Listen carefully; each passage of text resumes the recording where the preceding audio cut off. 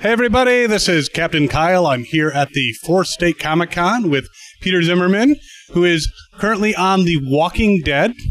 How are you enjoying the con? It's a blast. I'm having a great time meeting all the fans here, and everybody's been full of energy and passionate about Walking Dead and superheroes and all that kind of stuff, so anytime you get to be in that kind of environment, it's a blast. So this one, I'd heard of it, and you're playing Eduardo on The Walking Dead, and you're in which community? I'm in the Hilltop community.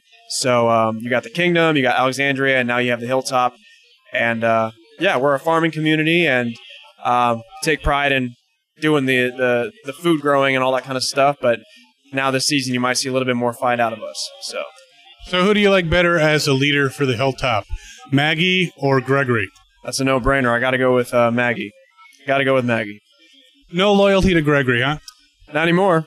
Not anymore. He's kind of wore out his welcome, and I think he's lost a lot of trust in the people of the Hilltop, and I think we're just headed in a different direction. And he never remembers your name right anyway, right? He never remembers anybody's name. Yep. So what's the best part about being part of The Walking Dead?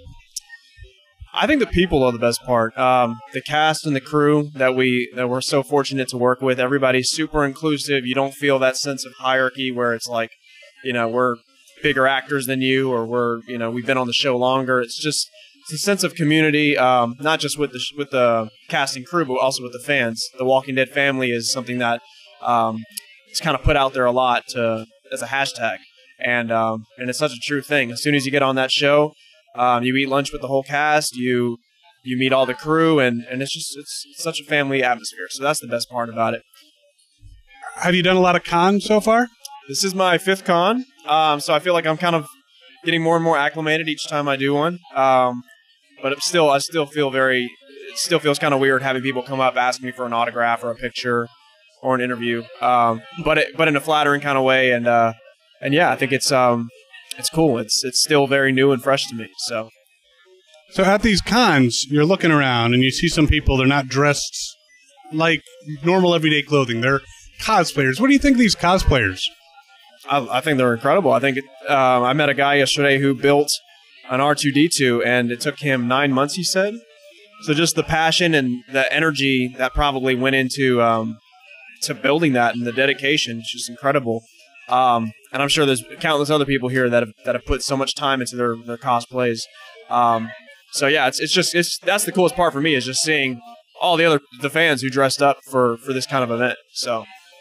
Now, if you had a chance to come to a con in costume, you can't be from The Walking Dead. Well, you could be a different character than your own from The Walking Dead. Who would you like to cosplay? I'm going to say Khal Drogo from Game of Thrones. Yeah, I'm a huge Game of Thrones fan. I could see that. That's what I've heard. So I feel like it wouldn't be too much of a transition. Maybe just, get a longer man bun thing going on, and maybe a goatee. And, I think he might have like some leather stuff going on, and yeah, you can walk around without your shirt on. Yeah, that's what I was really trying to say. But yeah, that's I always get made fun of for some shirtless stuff, because I have a couple pictures from some photo shoots that I've done that people on Twitter just kind of blast everywhere and I'm the shirtless guy on the show. So, but yeah, I could go shirtless for Khal Drogo. It's all about the comfort. It's not showing off, right? Exactly. Yeah. Comfort. Anything besides Walking Dead that you're working on currently, or is that your focus? Well, it is my main focus. It's season 8 has been it's been good so far, and I've been working on that heavily. But there's one project that I can't really speak on just yet, just because of paperwork and legal reasons. I'm excited about that one, and I'm also a musician, so I am recording constantly, putting out singles. I have some music on iTunes and Spotify. So actually, if they go to my Twitter, which is I am Peter Z, all my iTunes and Spotify links are on there. Awesome. You actually just preempted my next question, is where can people find you on social media? So you're on Twitter, I am Peter Z. Are you on any other social media platforms? Yeah, I'm on Instagram as well, which is the same, I am Peter Z. And then Facebook is I'm Peter Zimmerman. So I am Peter Z for Instagram and Twitter, and I'm Peter Zimmerman for Facebook. I'm going to put that right on the screen here. Oh, perfect. Below. Okay, so I have very invasive questions for you. These might put you on the spot. Are you ready? Do it. What is your favorite candy bar? Snickers. Snickers. You didn't even have to think. That just like came right out. Yep. You ever have one of those days you're not feeling yourself, you're feeling like a zombie, and then you eat a Snickers and you're back? Yeah, I'm not myself. I need a Snickers. Yep. If you were able to travel in time and you could just visit, you don't have to stay there, visit any era in history, where would you visit?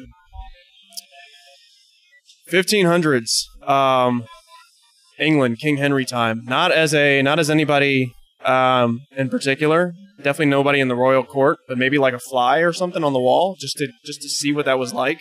I'm just fascinated with his whole reign, and even like his daughter's Bloody Mary and that kind of stuff. I think that'd be a cool time period to go back to. And if you were a fly, there'd be plenty to eat because there's a lot of sanitation wasn't the best back then. Yeah, I'd probably live for 48 hours versus 24. So however long a lifespan is of a fly. So yeah. We'd make you a special fly. You could last for like 48 days. How's that? That's perfect. It's a great life right there. Yeah.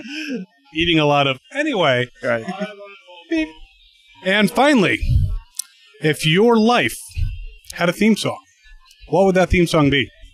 That's a good one. Don't Stop Believing, Journey. That's a good song. Yeah. I wanted to make sure it was a good answer, so... Well, that's an excellent answer. So, is that just your philosophy of life, and you think everyone should not stop believing? Absolutely, yeah. I mean, this whole journey for me has started from a very young age, and I'm 25 now, so I'm still fairly young. But I was 10 years old, auditioning, missing school, and I didn't book my first role until I was 17. So, and it was actually that audition that was going to be my last audition ever, and I ended up booking it. And ever since then, it's just been that. Keep trucking, keep going along, because it's the ones that give up that don't make it, not necessarily the ones that, it's not about you just trying and not being good enough. If you persist at it long enough, as cliche as it sounds, you will get better, you will learn what works and what doesn't, and something will eventually crack. So yeah, I totally believe that for everybody. Well, that is an awesome philosophy, an awesome song. Do you want to sing some? Just a small town boy.